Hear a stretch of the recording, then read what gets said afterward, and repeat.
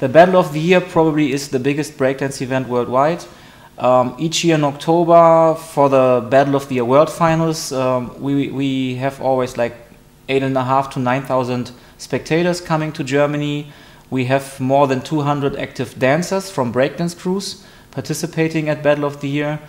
And the Battle of the Year has a very long tradition. It was founded 20 years ago in 1990, and it began as a very small event and every year grew, and today it's probably the biggest.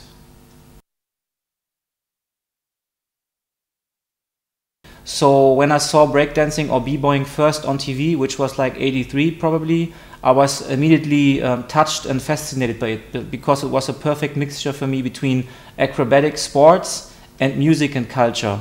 So the first breakdance wave lasted maybe for two years, but then all of a sudden like nobody was interested no more. That the media stopped to report about it and all the dancers disappeared.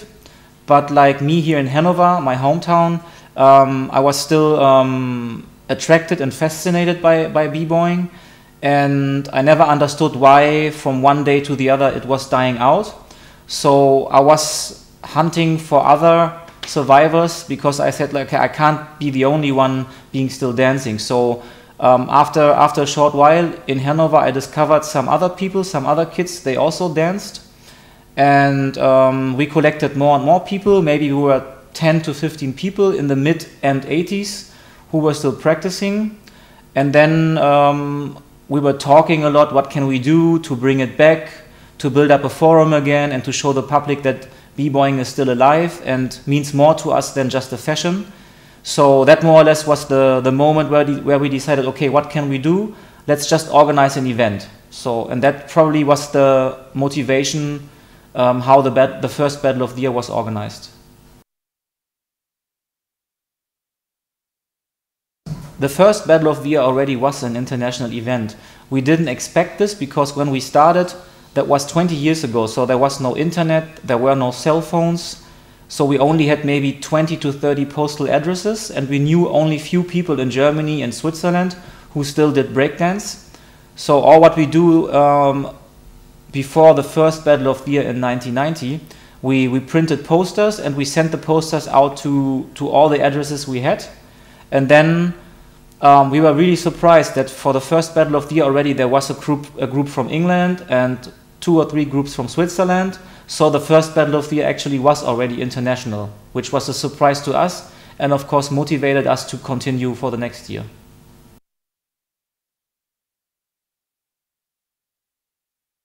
The Battle of the Year from 1990 grew slowly. Every year it got bigger and more international. But in the first years, we more or less like had contact to crews from Germany, Switzerland, and England. And then slowly other countries came and joined the Battle of the Year and more or less the hip hop culture. And like after a while, one could really see that at that time the dance style is really different depending on from which cultural background or from which country the dancers coming from. So back in the days, let's say 20 years ago or even 15 years ago, one could clearly see that it's a French style dancer or it's a very acrobatic dancer from Hungary at that time. The first Hungarian group came from was named Enemy Squad, and they were always like very acrobatic. So and that was always different, for example, from the French crews, who were more dancing on the rhythm and had a lot of style, but also were very aggressive in battling. So those were the individual differences. Nowadays, you still can see differences, but it's getting more and more complicated because the kids nowadays download everything on YouTube. They can buy DVDs and then build up their own dancers from what they see on internet and on DVDs. So they're mixing up styles. But still, if you go to big b-boying events or you visit the Battle of the Year on stage, and you see 20 different nations, you still can feel whether a group is coming from Africa, Japan or Korea. Nowadays with the internet and emailing, the world is so connected, so it gets much easier to exchange ideas, to exchange video clips, to upload video clips on whatever, MySpace, YouTube. So everything is more close together. Of course then everything is mixed much more and it's easier to copy styles. So that's what's happening today. Today we are living in a very fast environment. The society is living very fast, especially the kids. Like they do something for, let's say, half a year and then they see, okay, they have no success, so they switch to something different, which in my opinion is really strongly supported by the internet, by other mediums and medias. So that wasn't the fact like back in the days, because like nowadays it is like, okay, you can't say to somebody you meet, okay, I'm hip hop, because he's wearing the shoes and the Kangol or whatever. Nowadays, you could be even listen to techno electro music, you know. So it's really hard nowadays to really put different youth cultures and hip hop people or b-boys in categories. So you can't recognize them, and that's also the fact. Like you have some b-boys, which is good again. Like they listen to, let's say, electronic music or even rock music, and they like to b-boy to it. Originally, it was breaks, soul music, funk music and rap music, but nowadays everything is mixed, so everything has positive and negative sides. You have different categories of b-boys. You have dancers who still only do the old school moves, like the top rocking, the footworks. Then you have b-boys and they are specialized into the power moves, who are more acrobatics. They are spinning on their heads, they are flying around, doing air flares and Thomas flares. And yeah, and you have mixes of everything. Then you have b-boys who more or less listen to punk music, electronic music. They dress up like, let's say, punk people. They don't even look like the b-boys like I met them like 20 years ago, but they still do dancing. If we would only like put it on how it was back in the days and don't allow like development, I mean, it would not be so interesting, and it would be in my opinion, this would be the death of the youth culture, of the development. The biggest Battle of the Year we ever organized was in the year 2000. we had a bit more than 10,000 spectators in the location and a bit less than 4,000 outside without tickets, watching the inside battle outside on a big video screen. And that was on the World Expo site in Hanover. And the reason for it was like, at that time, different reasons. I was not sure if I really want to continue the event. After 10 years, I said maybe it's too much stress, so it's good after 10 years to stop. And the Expo, with having a big venue, might be a good last battle of the year. And on the other side, we were part of the World Exposition, which we had in Hanover in the year 2000 for 5 months. And the whole media output, which was organized by the battle, by the Expo, put Battle of the Year, b-boying and hip-hop culture into mainstream medias and attracted a lot of kids, let's say mainstream kids, who normally don't attend any b-boy or hip-hop events, but they were interested in because maybe they listened to rap music or they came from a skateboard background, which is kind of also an urban culture. So this all together filled up the venue, and it was really incredible. In 1999 in Leipzig, Battle of the Year, we only had, I would say, 3,500 or 4,000 spectators. And at that time, I knew already that next year we have a big venue for 10,000 more people. So I was really like sweating, like if we really fill up the venue, because like a big venue being only half full looks like to me dead. So I never expected so many people coming in the year 2000. And it looked developing very, very slow until 4 weeks before the event in 2000. But then all of a sudden the pre-sales went really, really fast. And we decided, I think a week before Battle of the Year in October 2000, we decided to stop the pre-sales because I knew our normal crowd. I knew that they come with buses from Holland and Paris, France, without any tickets, because usually you come to Battle of the Year and you can buy your tickets on door. So we said we better stop and hold 1,000 tickets till the day of the event in case of anybody comes without tickets. And then on the day of the event, I think it was the 14th of October in 2000, in the morning, I think at 10 o'clock, the pre-sale offices were open, and within 10 minutes, the last 1,000 tickets were sold. So this was really amazing.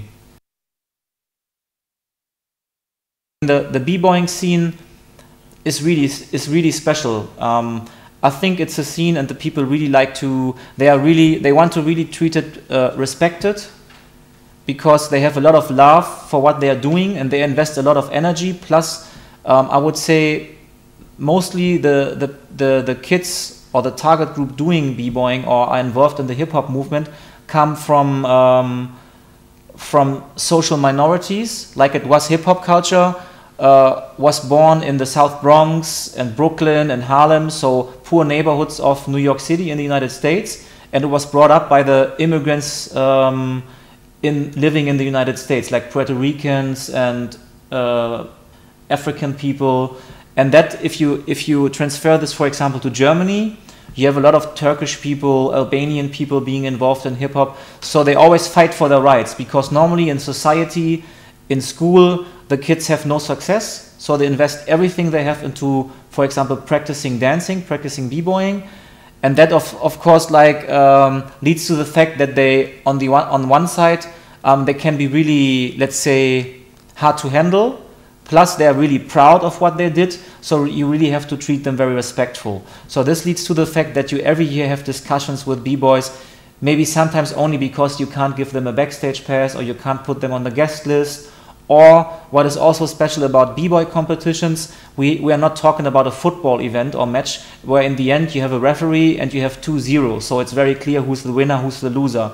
At the Battle of the Year or any other b-boy competition, we have rules, we have a judging system, but still it's really hard to get for the dancer and sometimes also for the audience why one group was judged better than the other group. So this normally is also a very high potential topic to create tension and pressure and discussions and stress, of course. And sometimes this stress gets so much that individual dancers from one group who are a little bit more aggressive than the others even try to knock you out or argue so much with you that they touch you or yell at you. So everything, even like I have seen even Battle of the Year events where people came up with knives and wanted to stab some of the judges and stuff like this. So this is the worst form of having stress and problems at events like Battle of the Year.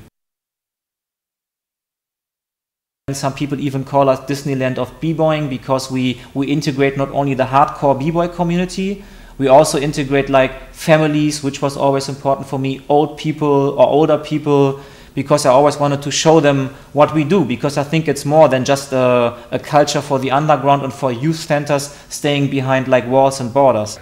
I mean, the educational part was always a strong part of the hip-hop culture from the first day. You know, so the original meaning of hip-hop culture is to give kids who have nothing than guns, drugs, fights, a creative alternative to use their creativity and skills for something else. So this actually was the birth of hip-hop.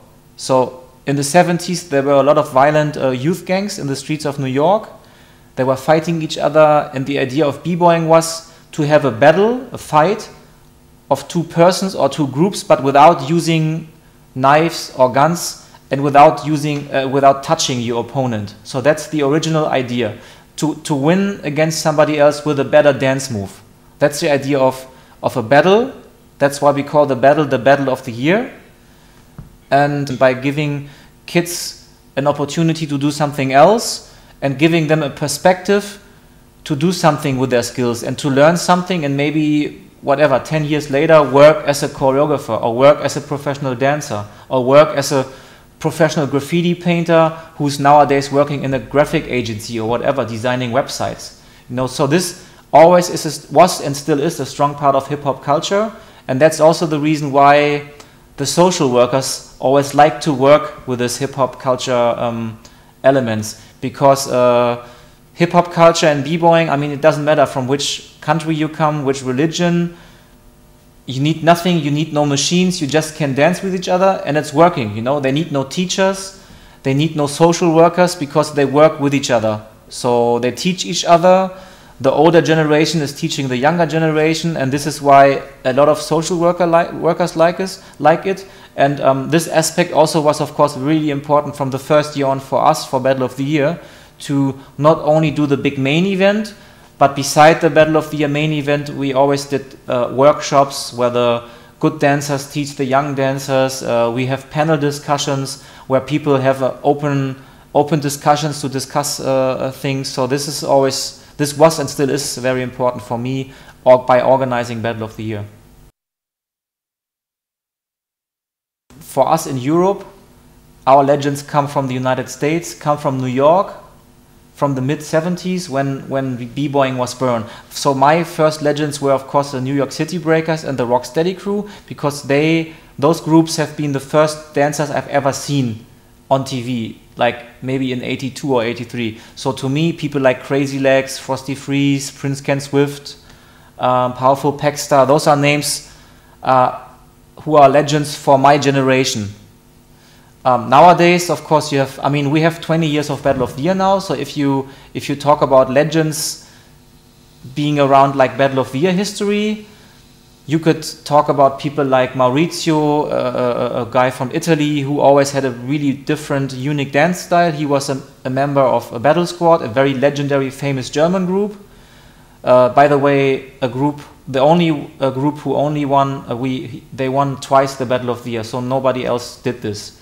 And another member of Battle Squad is a very famous dancer and probably a legend, is called Storm. He's from Germany, and but most of those dancers and legends are not only legends because of Battle of the Year. I mean, we just have a forum, Battle of the Year, and they danced at Battle of the Year on the stage. Some of them won Battle of the Year, but they always have been around on other events also. So they have been not only at Battle of the Year.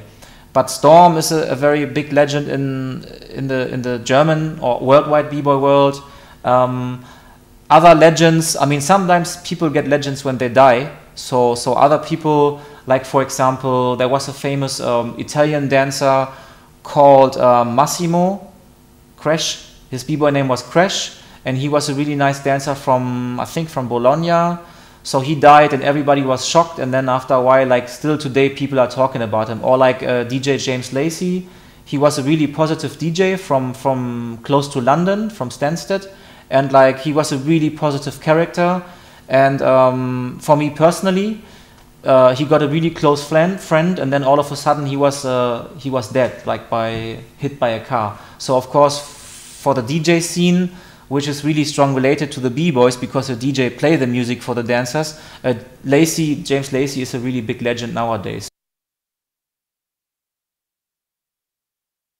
In 1991, we invited probably too many artists from Berlin. At that time, the Berlin hip-hop scene had a lot of so-called hip-hop hooligans, so they came to Battle of the Year with buses, and they absolutely destroyed everything. And then a legendary battle, definitely maybe the biggest legend or rumor speaking about battles at Battle of the Year is the battle between Battle Squad and Second to None in the year 1992, because of the reason that Swift and Storm, two legends in hip-hop and breakdancing, had to battle with two people against a group of, I would say, 8 or 9 English people, plus Maurizio from Italy, who in the year before was in the group of the other side. So they had an argument, and within 1 year he was changing the sides. So they were battling two people against 8 or 9 people, and the 2 people, Swift and Storm, won. So this battle definitely is legendary. So still nowadays people talk about this, and you can see it on YouTube and people download it. So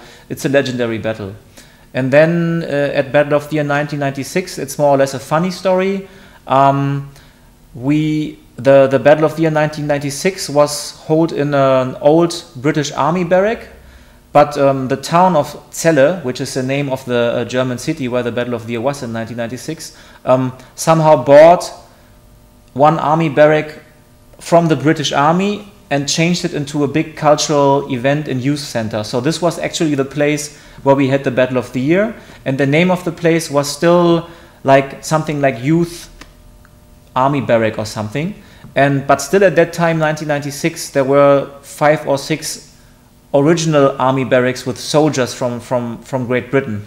So there was a bus coming from Denmark, and there was one spectator. He wanted to get in for free, and he went to the real army barrack and was swimming through a river and climbing over walls until like the military police caught him with guns, and then delivered him with a wet t-shirt to the event Battle of the Year in the event location, which originally was a barrack but now is an event center. So that was one funny story. So I was really surprised that somebody took so much effort to get into Battle of the Year by swimming through a channel and climbing walls. So I gave him a guest list pass, of course, and gave him a dry t-shirt because he was really poor. So that was a legend and funny story. At Battle of the Year 1990, we have 2 hosts at Battle of the Year, 2 MCs who present the event. One is coming from Germany. His name is Specs, he's coming from Hanover. And the second host is called Trix. He's from the UK, from Nottingham. And this guy called Trix always was a little bit messy. So he always lost his plane tickets, his train tickets. He always was late, missing trains and everything. So when he went from Nottingham to Leipzig, where we had Battle of the Year 1990, he had to first get a train from Nottingham to London Stansted, to pick a plane in London Stansted to fly over to Leipzig airport. So at that time, 1990, I mean, cell phones were already existing, but not everybody had mobile phones at that time. So Trix had no cell phone, and we went to the airport, but he was not on the plane as expected. And at that time, I couldn't call him and give him a call and say, hey, what's going on, Trix? Did you miss your plane? Do you come on the next plane? So he had no idea we had no idea where he was. And that was a Friday before the event. I mean, Saturday was the event. Friday, Trix was not on the plane. So we didn't know what to do. I already spoke to other people who could replace him hosting. There was another guy named Cross One. I was asking him, hey, he was from the United States and he was organizing events. So I was already asking him if he could hop in Trix's place on the next day in case he's not coming. So I went to bed on Friday, and I think it was like 3 o'clock in the morning. In my hotel room, the hotel was ringing. So it was the mom of DJ Lacey, the DJ who's dead now. And she called me and said, like, listen, Thomas, I have Trix here in my house in London Stansted. And I was surprised because how the hell did she found out that Trix missed his plane or whatever? So somehow they got connected. Trix was staying in her house. She paid with her credit card a new flight to Frankfurt, not to Leipzig. So at that time we knew that Trix is coming on another plane, way too late. I mean, the event was supposed to start probably at 8 p.m., but the plane in Frankfurt landed, let's say, 5 o'clock p.m. And from Frankfurt to Leipzig, it's probably, I would say, maybe 300 kilometers. So some of my workers picked him up with a car and was driving back from Frankfurt to Leipzig with 200 miles per hour or kilometers per hour. And so they arrived just 5 minutes before he had to go on stage. I just gave him the mic and he was on stage. So a long story came to an end. So because that was really stressy, a very stressy moment. But in the end, okay, already the day after, we were laughing about the whole story. You know, So breakdancing, the original term for breakdancing is called b-boying. The B stands for the break, so you call it break-boying because originally the b-boys were only dancing to the breaks of a song, the instrumental part. So, but even if, for example, like the so-called top rock or up rock is everything you do before you go down on the floor, which is like standing top and moving. But the top rock or the up rock in the beginning was a separated dance form on its own. It was born in Brooklyn, and for this reason it was also called Brooklyn rock, you know, but later on it was up rock, top rock. So nowadays I would say up rock or top rock is one part of b-boying. Then you have the footworks, which is everything you do on the floor, and you can say this is the original form of b-boying because like back in the days the dance always was acrobatic, but not as acrobatic as nowadays. So the original form of b-boying was mainly more or less all around footworks.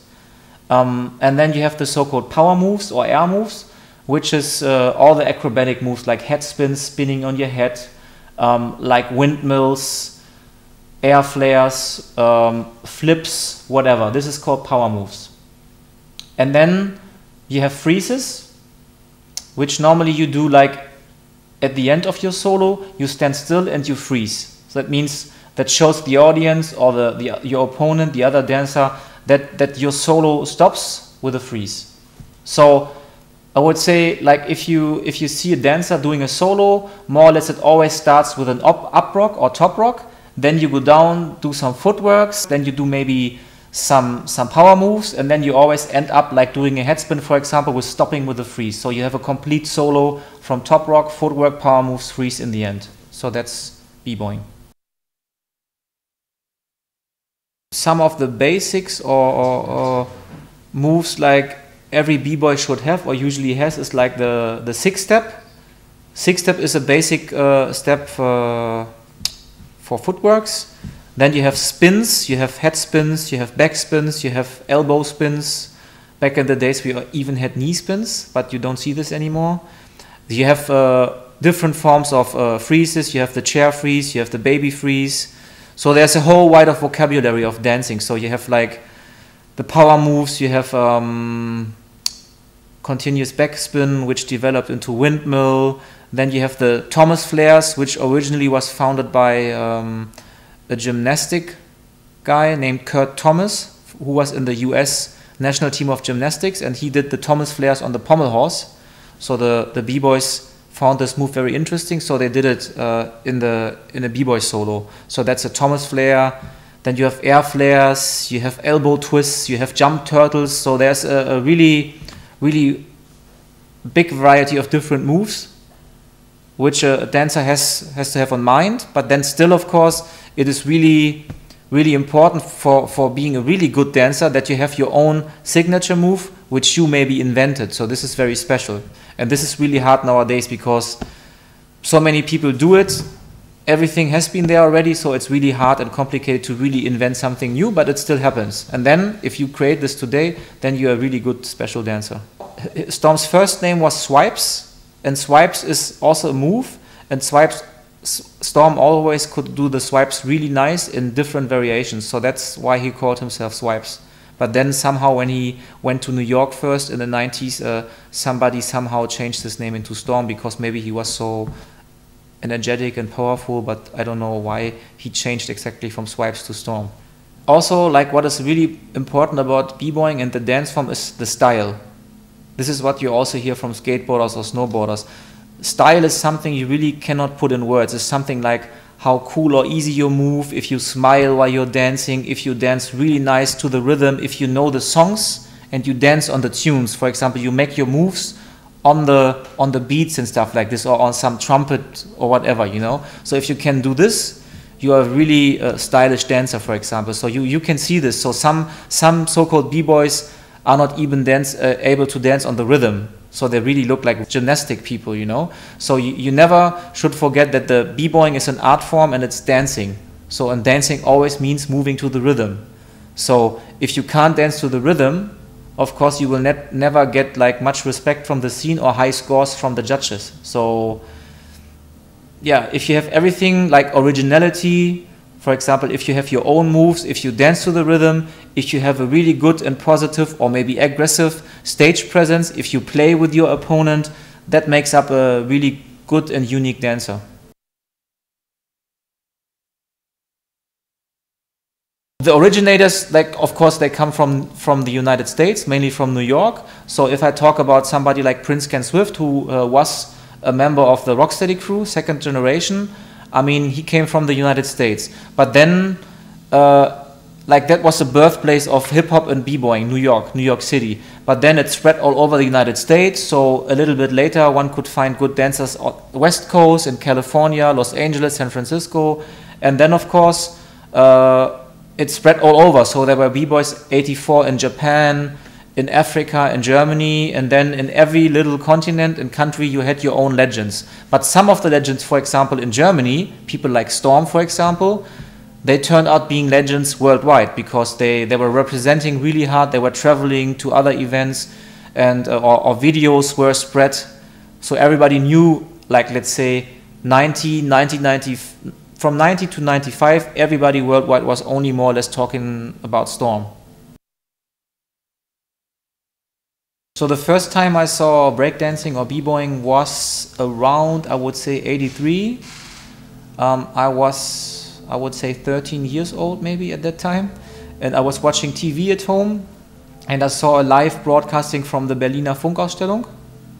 And I didn't know at all what breakdancing was at that time. So all of a sudden I saw some people on the stage at the Funkausstellung, and they were performing some crazy kind of dance with a jumping, flipping, spinning, and I really didn't know what it was. But from the first second on, I felt and I thought, okay, that's something I have to learn, I have to do also, because it's a perfect combination of music and gymnastics, or let's say acrobatics, combined into a dance form. So that was actually the first time I saw breakdancing, which was on TV, but actually I'm not sure. I think straight I tried it in the living room, I tried to do the moves, but you have to see, like, you saw something on TV, but then it was gone, and there was no DVD player or something, I didn't even tape it. So you saw something, it was not there, and then you tried to copy it, but it was really hard to practice it because there was nothing. There were no DVDs, there were no videotapes. So everything you created in the 80s was made up on your mind, more or less. So it was really complicated, but on the other way, it has more open space for your own fantasy and your own creativity. Nowadays, you watch clips on slow motion, so it's really easy, more or less. If you have a good teacher and a good video clip, you can learn a move within 1 week. And for me, for example, to learn a windmill, which in the 80s was a really complicated move, took me more or less 2 years, because I had nobody showing me and I had no video or DVD player explaining how to do this move. At that time, for example, some movies came into the cinema, like movies like Beat Street or Breakin' or Wild Style. So you went to a movie and expecting, okay, you see something. So you saw the movie sometimes twice or 3 times, and then you try to copy it, you know, you try to do it. But we were more or less 84, we were the first generation in Europe, so we had no teachers.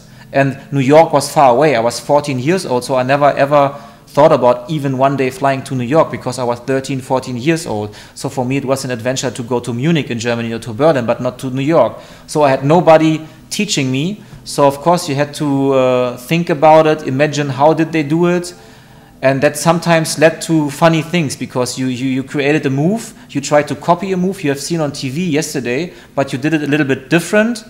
And sometimes it even turned out in a new move. So that was really exciting. It was hard because you can imagine, like I wanted to do the windmill so much, but I never found out for a long time how to do it, because like I had it not on TV 24 hours.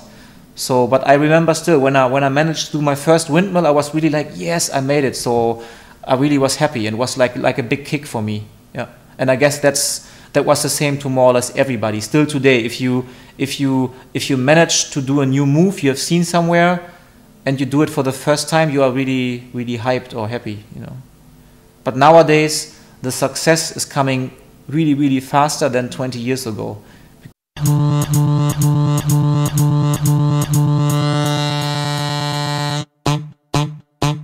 it out! Secret agent rocking the wig, just so she can do her jig. Cut her rug up to his bits, dirty wine into the splits. She play dirty, get down and dig. Work her hips into the VIP, make it bounce and stun and spit. 6 nigga fly, she's shit. Black or black, she's out of sight. Good time girl, she's dynamite. High in the drums up like a kite. Talk your ear off for the whole damn night. Bound, night bound, night bound, night bound, night bound, night bound. Nobody.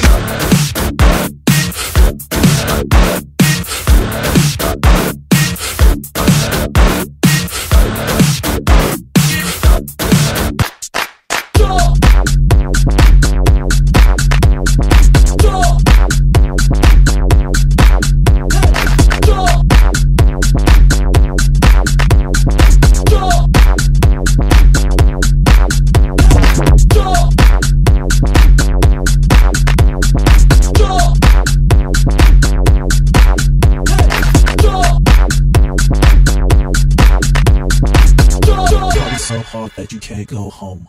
Friday to Friday, Saturday to Saturday, Sunday to Sunday,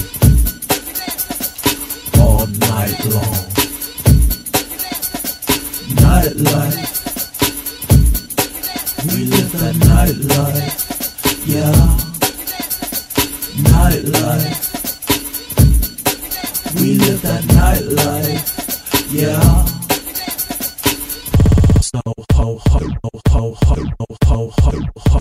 Can't go home. The beat don't stop it till the break of dawn. I said that beat don't stop it till the break of dawn. I said that beat don't stop it till the break of dawn. I said that beat don't stop it till the break of dawn. I said that beat don't stop it till the break of dawn. I said that beat don't stop it till the break of dawn. I said that beat don't stop it till the break of dawn. I said that beat don't stop it till the break of dawn. I said that beat don't stop it till the break of dawn. I said that beat don't stop it till the break of dawn. I said that beat don't stop it till the break of dawn. I said that beat don't stop it till the break of dawn. I said that.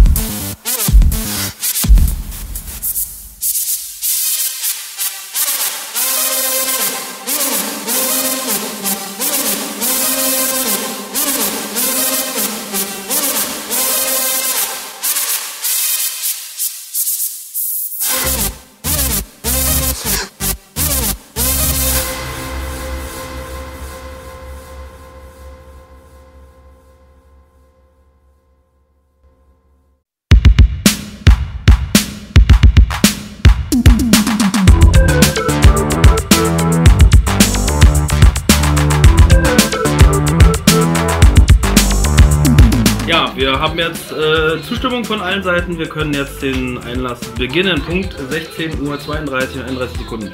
Ja, habe ich mit. Stand für alle. Jetzt Einlass. Jetzt ist Einlass.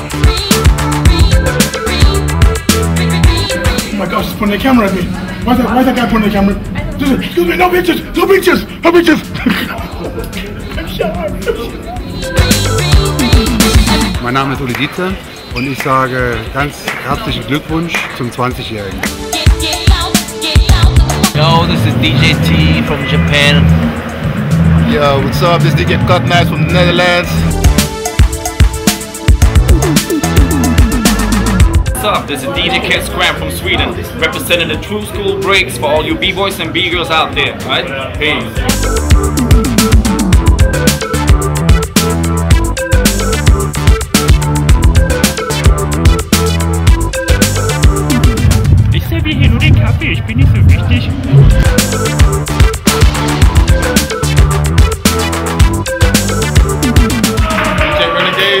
20th anniversary, Battle of the Year. It's going to be a great day. Peace. Hallo, ich bin KitKat from Germany, Hanover, and I want to say happy birthday, Battle of the Year, 20 years. Let's get it on.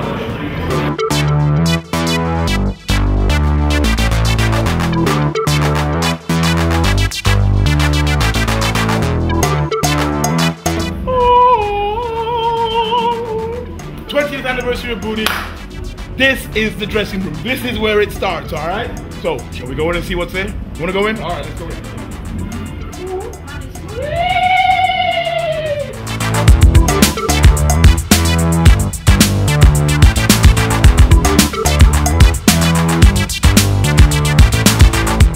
Chico hat seinen Flieger verpasst und wird jetzt von seinem Schwiegervater hierher gefahren, im Auto. Aus Mailand. Wir rechnen damit, dass er irgendwann ankommt.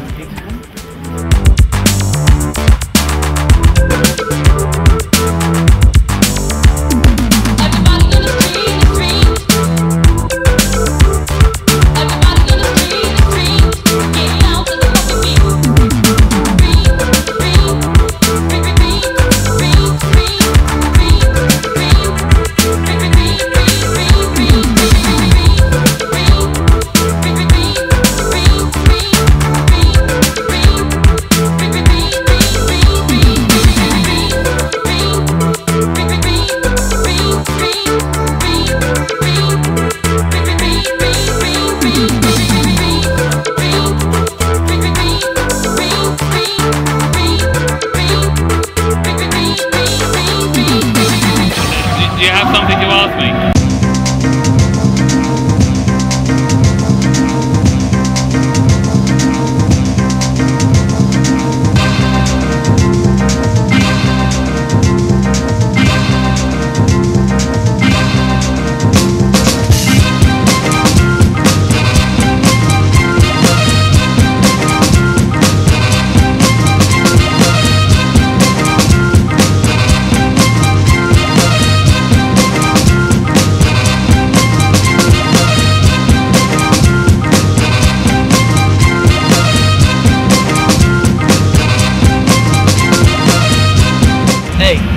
That I be alive to see this and be in Germany.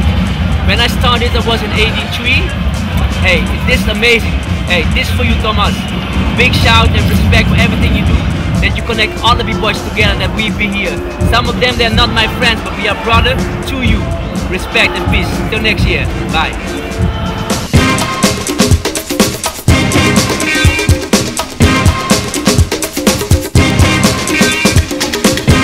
20 Jahre Battle of the Year, ich bin stolz darauf dabei sein zu dürfen.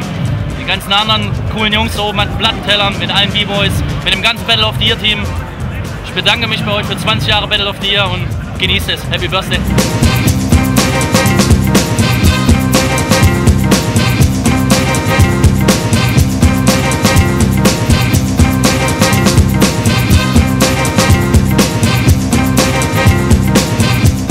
Ja, alles in Ordnung.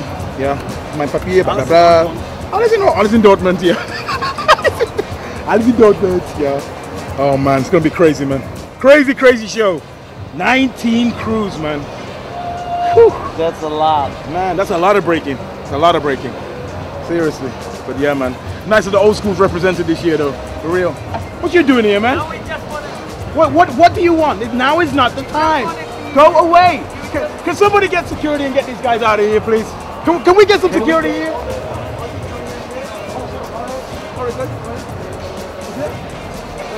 It looks like old dudes. I am old. We got that's from my hat, yeah. Grandpa tricks. The little ducky in the house. Sorry. How do I look? How do I look? How do I look? I don't know. Good? Are my eyebrows good? Are they good? Are they good? Dope. You gotta love it. You gotta love it.